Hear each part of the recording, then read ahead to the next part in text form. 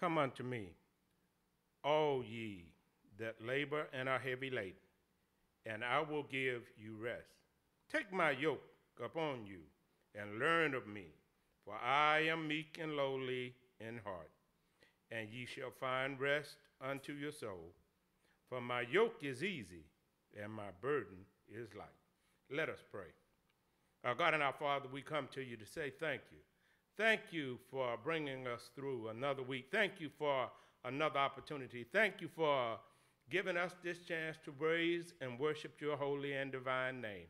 I lift up Pastor Nicholas to you now and ask that you would strengthen and undergird him. Be with him as he brings the word to us this day. It is in your darling Son, Jesus' name, I pray. Amen.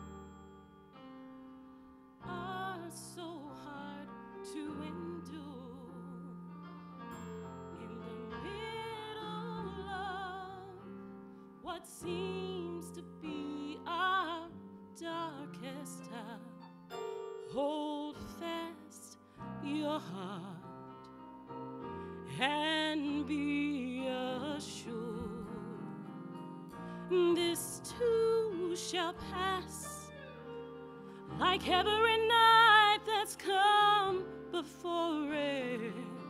He'll never give you more than you can bear. This too shall pass. So in this thought you'll be comforted, for it's in his hands. This too shall pass. Oh yeah.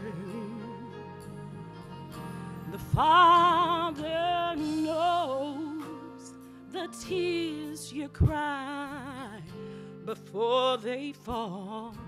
He feels your pain. His heart and yours are one. The Father knows that sorrow's heavy, chains are strong. But with his strength, you'll overcome, and this too shall pass, like every night that's come before it. He'll never give you more than you can bear. Shall pass. So in this thought you'll be comforted, for it's in his hands. This too shall pass. So set your eyes, set it on the mountain,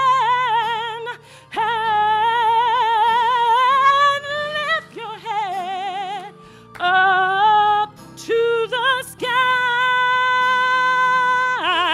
and let his arms of love surround you. Let him take you to the other side. This too shall pass, like every night that's come before it. I'm so glad he never gives you no me more than you can bear. This too shall pass. So in this thought you'll be comforted, for it's in shall pass is in his hands. This too shall pass.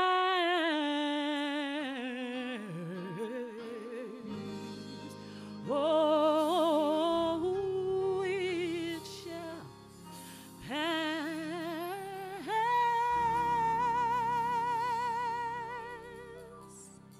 Amen. Amen. Yeah. Wonderful. Amen. Amen. Praise our God. That was wonderful. Amen. Good morning, St. John. I'm just delighted, overjoyed to be here with you this day to share. And to share with you some good news. Praise the Lord. My cataract surgery went over very successful. And in my post-op, the doctor examined me and said, you don't need anything else. There's no adverse condition. He said you can go home and continue in your work and your life duties. God has blessed you with. But I want to give praise to God for you for praying for me. I heard that you lift up those prayers on Wednesday evening. And certainly God answered them, she said. And I'm seeing clearer now than I had. I had no idea that things were so dull and dark until I had that surgery. And it went over wonderful. I praise God for all of you. Thank you so much. It's just wonderful to have a church family like St. John, to be a part of you and to bless. Before I begin the message, I want to thank Sister Bridget Dole for coming and blessing me with that solo today. Really set the stage. Made me feel like I was back in church on Sunday morning with everybody here, and the pews filled with people. I want to thank Brother Minister Taylor coming and giving the prayer and the scripture. It's not, almost feel like normal conditions. And praise God. Thank you so much. Thank our audio and video team for being with me each Saturday as we prepare for you on Sunday. Today is our communion celebration today, so following the message, we will celebrate the communion service. God has shared with me another message, I believe, that is very befitting for the time and the occasion that we're going through. There are two passages of Scripture that speaks to this issue. The first is in Isaiah, the 7th chapter and the 14th verse. And then the other is in Matthew, the 1st chapter and the 23rd verse. And it says this, in Isaiah 7:14,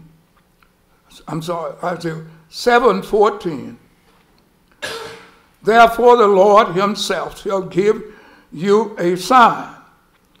Behold, a virgin shall conceive and bear a son, and shall call his name Emmanuel. And then over in Matthew 1:23, it said, behold, a virgin shall be with child, and shall bring forth a son, and they shall call his name Emmanuel, which being interpreted is God with us. I want to use those words out of that text for our subject today, God with us. Emmanuel, God with us. The scriptures themselves interpret for us the Hebrew word Emmanuel, And that is to leave no doubt that God came to be with us. Here you find no room is left for speculation. You are to know without a shadow of doubt that God came to be with us. God wants us to know that he came in Jesus to be with us. We know in consequences of the revelations made by Christ that God is so with us, so near us, that our very existence is every moment upheld by him. We exist not by choice, but whatever subordinate causes may be employed, they all derive their efficacy from him. We know too, from the incarnation and doctrine of Christ, that God is with us, not as individuals merely, but with our world, and that also in the way of special grace.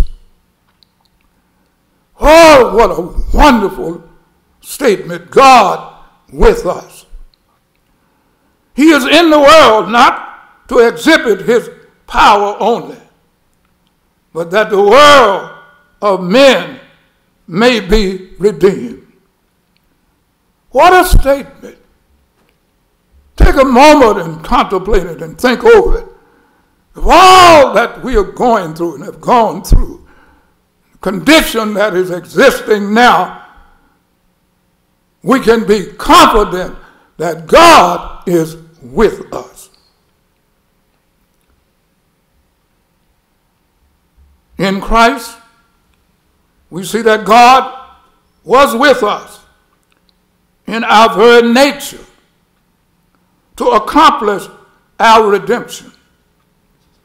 John 3:16 says, "For God so loved the world that he gave his only begotten Son, that whosoever believeth in him should not perish, but have everlasting life." Yeah.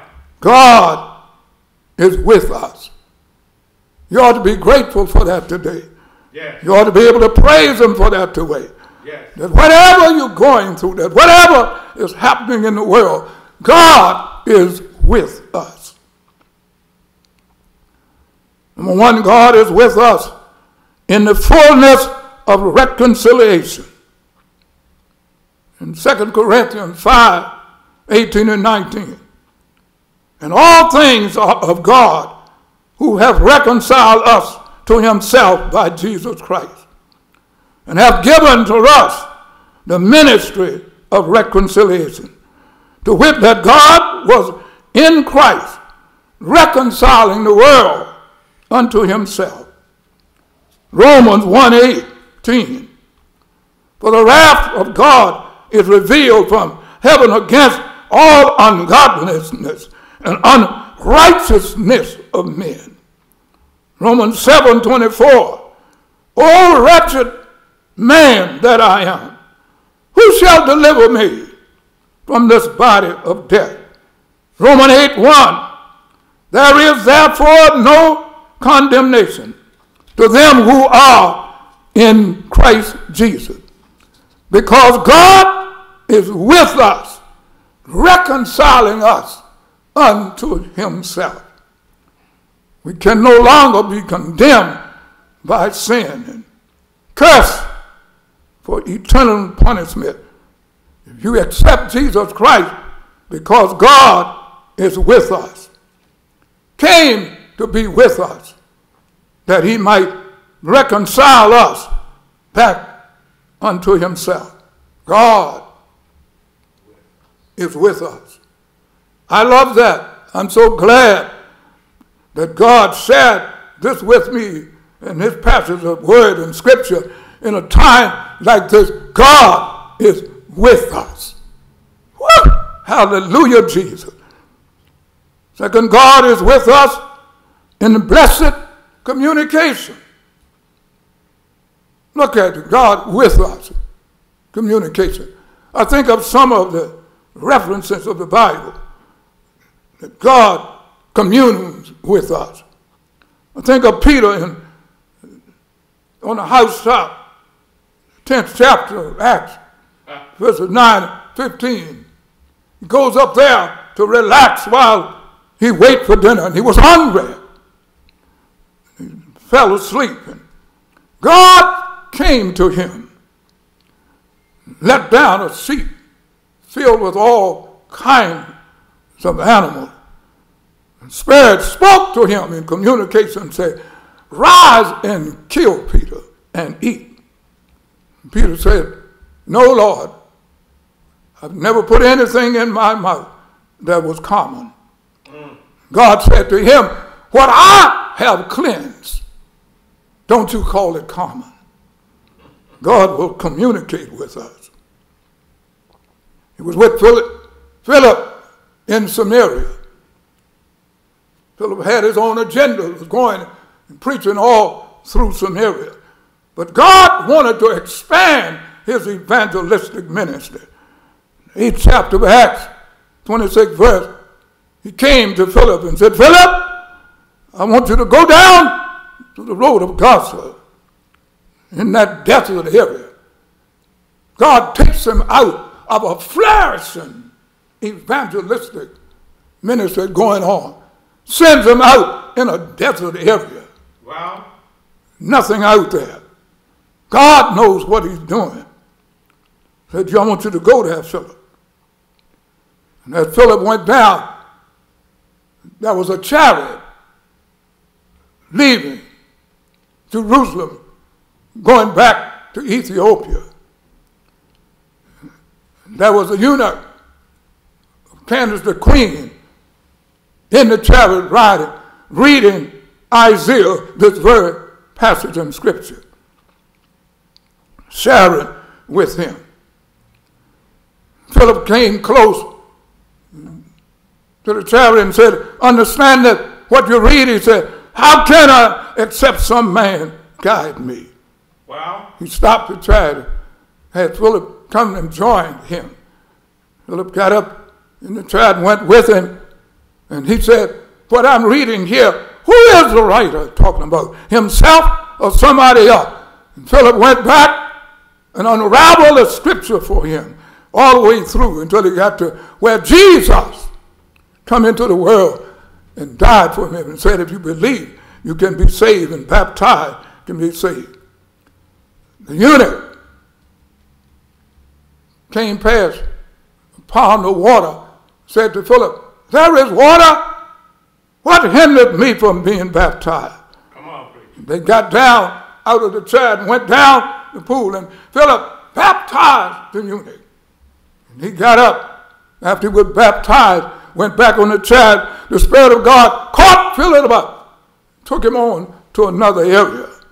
But the blessing of that message was that the eunuch went down to his homeland in Ethiopia and carried the gospel of salvation to those in Ethiopia.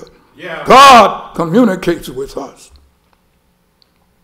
God communicated with Barnabas and Saul.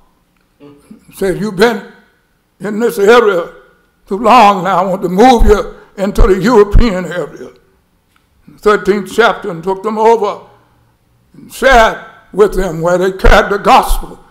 And that's how the gospel have arrived to us in America today. It moved through Rome and England and Russia and all of those areas. And as people expanded across, they brought the gospel with them. And that's how it has arrived to us. And you've heard the gospel and saved today because God lifted up, spoke to Barnabas and Saul. Yeah. God is with us in communication. I could close now, but that was one marvelous passage of Scripture where God shared with Paul when he was on that ship. Come on, please. on his way to Rome. It came into Euroclydon. Terrible storm. Ship was about to wreck, and it ran aground. Couldn't sail, couldn't handle it anymore. The waves were too high for them. Wind was too strong. Everybody on the ship was frightened, had not eaten anything for 14 days. Well, they didn't know what to do. Some of them was ready to jump over and drown themselves and ready to give up. And that night, God came to Paul and told him, said, Paul,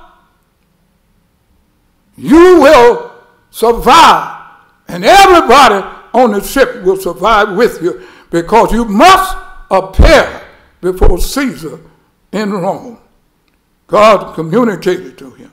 That's how the gospel came there and they shared together. God communicated. yeah. I'm sharing with you today. And spoke to him and told him, tell everybody they'll be okay. John on the Isle of Patmos, all out there by himself, been excommunicated from society, upset, nervous, didn't know what to do.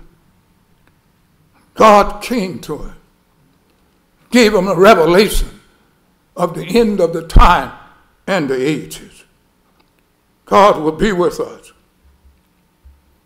God came to be with us. Yes. Don't fool yourself. God will communicate with you. God, in his reconciliation, God restores our relationship. In his communication, God preserves our fellowship. But there's another very important relationship with God being with us. God is with us in a very near association. Yes. The Greek participle here used is very forcible and expresses the strongest form of with. It is not merely in company with us, as another Greek word would signify, but with, together with, and sharing with. Not just walking with us, but being a part of us in our being, watching over us, Yeah. taking care of us. This with is almost like a rivet, a firm bond, implying, if not declaring, close fellowship. God is very close to us in association. I need to lift out now another scripture from Romans. That's a marvelous epistle in association with us. Listen to this from the 8th chapter and the 3rd verse. What the law could not do, in that it was weak through the flesh, God sending his own Son in the likeness of sinful flesh, and for sin, condemned sin in the flesh. That's why Jesus came, to be with us. God with us, in association in our lives to protect us. God with us in our labors to comfort us. God with us in our trials and afflictions to defend us. God with us in our worship to enlighten us. God with us in our death to deliver us. Yeah. God came to be a part of us, to separate us from death. God is with us. There lies the majesty, God with us. There lies the mercy, God with us. Therein the glory of God with us. Therein the grace of God with us. In his association with us in alliance, in assistance, in harmony, and friendly terms, God with us. As an association, as an object of attention, God is really with us. He's concerned about us. He's mindful of our condition. Don't be worried. Don't get upset because of the virus that's going on. God is still alive and God is still with us. Trust him. He's going to bring you through. God is with us in association for our success and accomplishment. God knows what's going on. He's not allowed you to go through this or me to go through it, to be destroyed, to be harmed, to be forgotten. God knows what's going on. Yeah. We're going through it to be strengthening us. God is with us as we go through. I want you to realize today that you're not alone. It may look like it. You may feel deserted. You may feel despondent and down.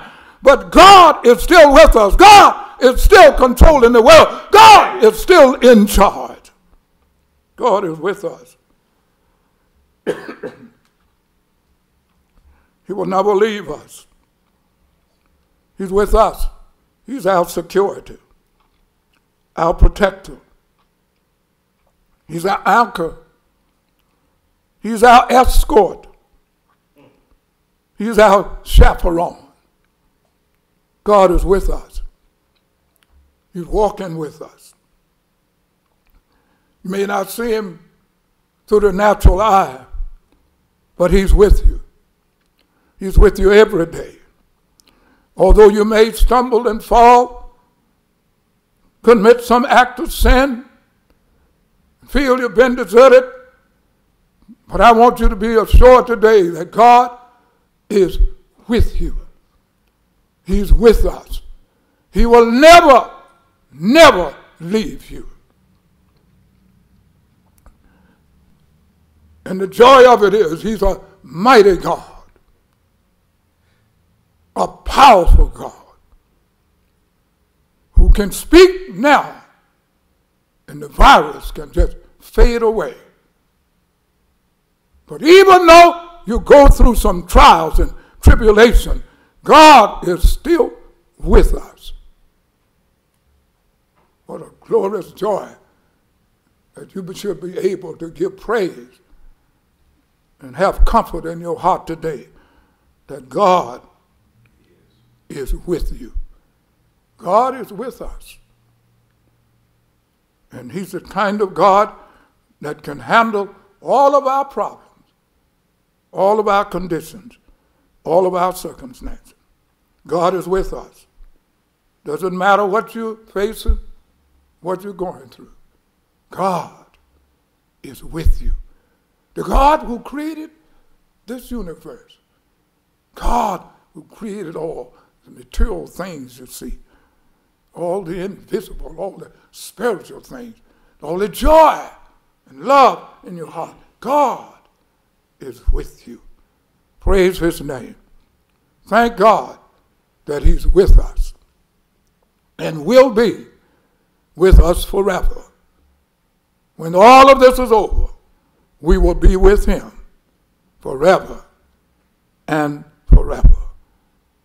Thank you, God. We give you praise and glory that you are with us, that we can have the assurance that whatever we face in life, you are with us. And not by outside, but to protect us, to preserve us, to strengthen us, to keep us, to supply all of our needs. Thank you for being with us. I want to thank you. I pray that this message will bless you today. And before I serve the communion, I would like to extend the invitation to Christian discipleship. If there was anyone who needs to be saved today, to have this God with you, if you believe in Jesus Christ, his Son, and confess your sin and ask him to come into your life and your heart, he will come and reside in you and be with you. You will be saved and you will not have to worry about anything that takes place in this terrestrial realm, because he will be with you till he calls you home. He is with you. If you need him today, just say, Lord, forgive me of my sin, and I accept Jesus Christ as my Savior. Save me, please. He will do it.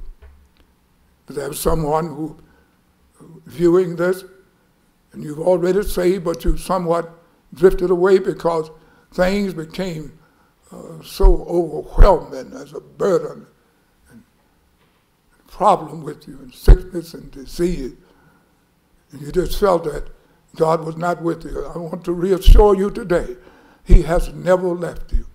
He's still there to reconcile you back unto him.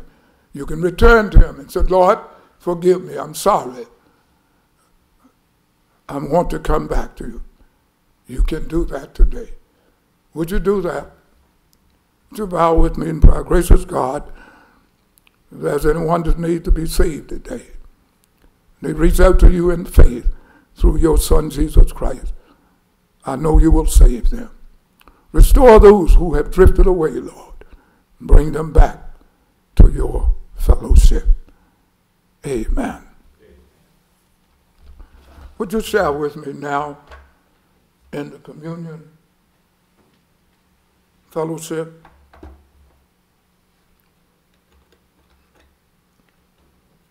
I know it's a little awkward the way we are doing it now, but I believe, as I was preparing this message and sharing over it, I believe that this is a part of the communion. That Christ gave us this, a symbol of his body and all, but not only that, but as a confirmation, as an encouragement to let us know that he is with us. This communion helps to undergird that message that when we share this, we're sharing that God is with us through Jesus Christ. And when we do this, we're constantly reflecting over and over again, encouraging ourselves and reminding ourselves that God is with us. He's given us this to remind us that he is with us. And every time we share the communion, we ought to be reminded that God is with us. And he loved us so much that he allowed Jesus to die on the cross, to shed his blood, that we might be redeemed from our sin. And we ought to celebrate this today, knowing that God is with us. And just before they were to go to the cross, they were sharing the Passover celebration that God had commanded them to share, the Hebrews, as he was delivering them from the bondage of Egypt. And he said, I want you to keep this throughout your life. And just before Jesus was to go to the cross, he shared the Passover with his disciples. And at the concluding of the Passover, he established what we call now the Holy Communion or the Lord's Supper. And he said, I want you to do this in remembrance of me. I will not do it anymore here with you, but I will share it with you one day in my Father's kingdom. One day we will all gather around the throne of God and share in that great communion in his glory. But for the time being now, we want to carry out this communion fellowship. What Jesus did after the Passover, he took a loaf of bread, and lifted up, and gave thanks and said, "Oh God, my Father, I thank you for preparing me a body that I might give my life for your people." And after he blessed it, he broke it, passed it to them, and said, "Take, eat. Let us bow and eat now together."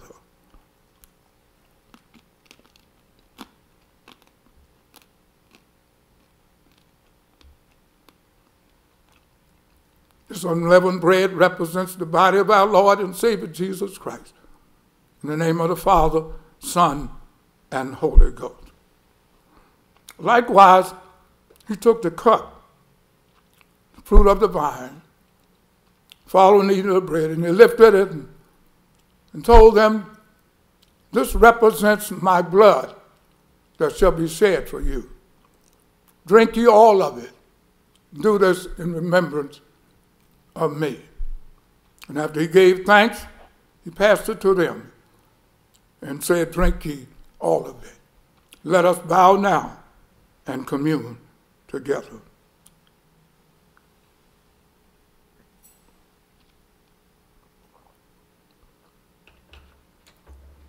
In the name of the Father, the Son, and the Holy Spirit. Amen. May God bless you. Thank you so much for allowing me to share with you today. Let us continue to pray, and I want you to feel assured that God is with you. He will never leave you nor forsake you. Have a blessed and wonderful day. Amen. Amen.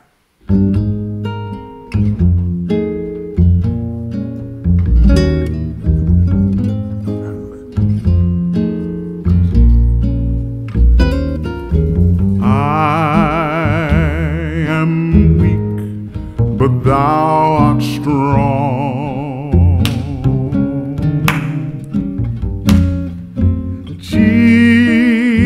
Jesus, keep me from all wrong.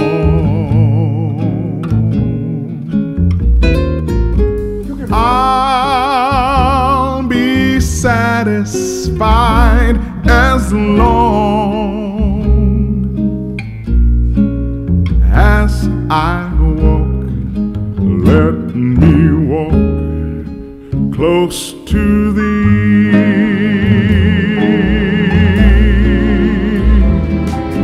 Just a closer walk with thee.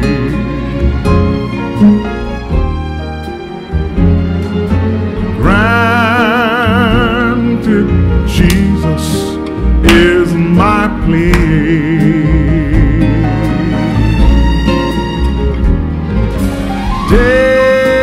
Daily walking close to thee, let it be, dear Lord, let it be.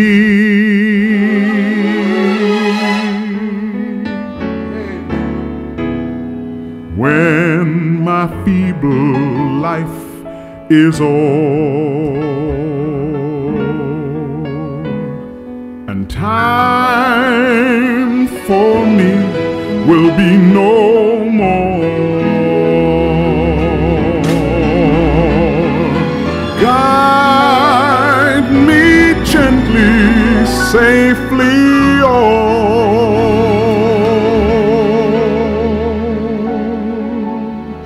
to thy kingdom, shore to thy shore.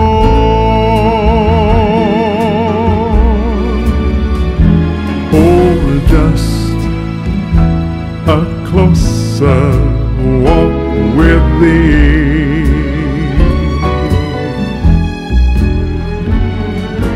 Granted, Jesus is my plea.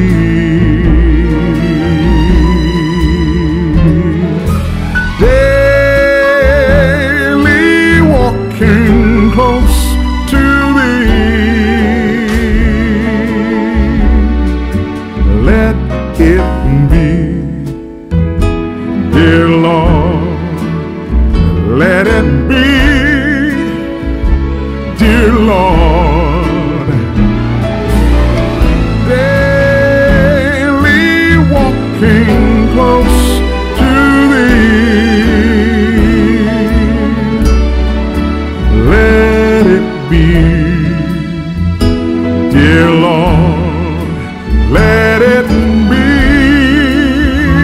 Dear Lord, let it be. Dear Lord,